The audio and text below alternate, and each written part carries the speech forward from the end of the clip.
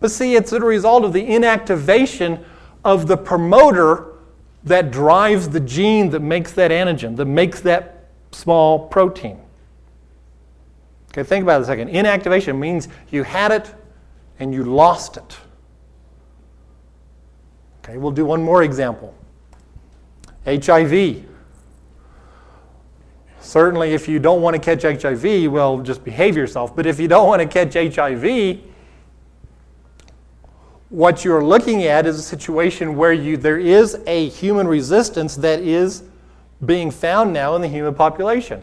The virus that causes HIV attaches to a protein on your T immune cell the protein's called CCR5. Okay, there is a group of humans that now no longer make that CCR5 protein, and they have a resistance to HIV. So again, something that in the presence of the HIV virus is positive, is beneficial.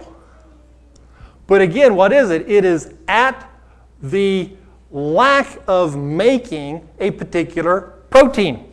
You made it, now you don't. Okay? So what's the common theme in these two? And we could give example after example. But what's the common theme in these two examples? Yeah, exactly. And this is the common theme throughout all biology where we're looking at mutations that are supposed beneficial. It's a loss of a regulatory site, a loss of enzymatic activity, a loss of a transport protein, a loss of something. Antibiotic resistance is another excellent example. They're losses of some kind of pre-existing activity. Well, now how in the world is evolution going to go from the simple cellular amoeba-type creature to the human brain by losing stuff? Can't do it. So when they point to all these genetic examples of see how this mutation is an example of evolution, you go in and you find what's actually going on at the genetic level, and you say, well, if that's evolution, then you guys are going the wrong way. We're going to, in a billion and a half years, we're going to be amoeba. That's what's going to happen. We're going that way. It literally is, it's a de-evolution occurring. The thing evolutionists struggle with, they struggle with the concept adaptation to the environment, whether it's human or a cow or a tree or a bacterium. Adaptation to the environment is not the same, and I emphasize that, not the same as evolution to some kind of higher life form. The ability that this organism has to adapt to a particular surrounding, whether it is resistance to malaria, whether it's resistance to antibiotic, whatever the case may be, the ability it has, the mechanism that causes that is not the mechanism that's required by evolution to give the evolutionary common descent that they claim represents the history of life on this planet. And I have yet to give me an evolutionist, give me an example where it is. And even if they did, it would be, okay, one example versus thousands of the opposite. All the examples that Kenneth Miller gave at the Dover trial, I've listed them all out, every one of them is the exact opposite of what he claimed they were demonstrating. Every one of them is loss of, degradation of, inactivation of. Every one of them. They're the antithesis of what he was claiming they were demonstrating. But see, Kenneth Miller's not a geneticist. He doesn't understand this. He just sees, wow, it's beneficial, positively selected, it must be evolution. No, it's adaptation to the environment put in by a superior intelligence creating being that designed. What would the superior engineer do? The superior engineer makes the system as adaptable as possible. That's what God did, as adaptable as possible. Mitochondrial DNA, I'll finish with this. In each of your cells, well, most of your cells, you have a little organelle called a mitochondria. The mitochondria contains its own piece of DNA separate from all the chromosomes that are in the nucleus.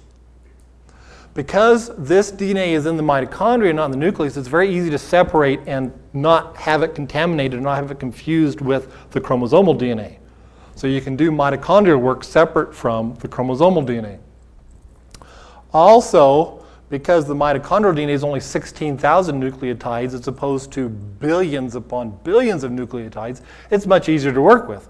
You don't go cross-eyed trying to look at all the sequences. So we've been studying mitochondrial DNA for many years.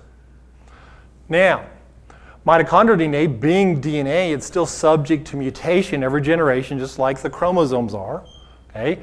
Mitochondrial DNA, for the most part, there might be some exceptions, we're not going to worry about those. For the most part, mitochondrial DNA is passed from mother to offspring, not from father to offspring. So your mitochondrial DNA is from your mother. Her mitochondrial DNA is from her mother. Back on and on. Men don't pass ours on. So if you have only sons, then your mitochondrial DNA is gone. It would only be from your daughters that it would go on. Because of that, they can then do reverse analogy, if you will, and they can develop phylogenetic trees or genotype trees based upon what would seem to be the progression of mitochondrial DNA into human past. Okay, if this is your sequence, okay, what would your mother's sequence look like? What would her mother's sequence look like, etc., to your grandma, your great-grandma, your great-great-grandma, etc., etc. So, what a group of scientists did in 1987 is they developed a genetic tree of mitochondrial DNA, and they concluded that all human mitochondrial DNA came from one woman. Now, they're not saying that she was the only woman alive at that time, because these are evolutionists. Okay? But they are saying that all the other women at that time, their mitochondrial DNA has now died out, and it only comes from one woman. Now, creationists, of course, really love this because this is very consistent with Eve of the Bible. And in fact, even the evolutionists called her mitochondrial Eve. Now, again, see, this was not out of any kind of respect for the Eve of the Bible. It was a tongue-in-cheek joke. But what it's allowed us to do is we can go to the public schools and talk about Eve now. It's right there in the literature. See, so God's able to get in there, even in the face of where they're trying to spit at him. What they determined was that this Eve lived based upon the mutation rate.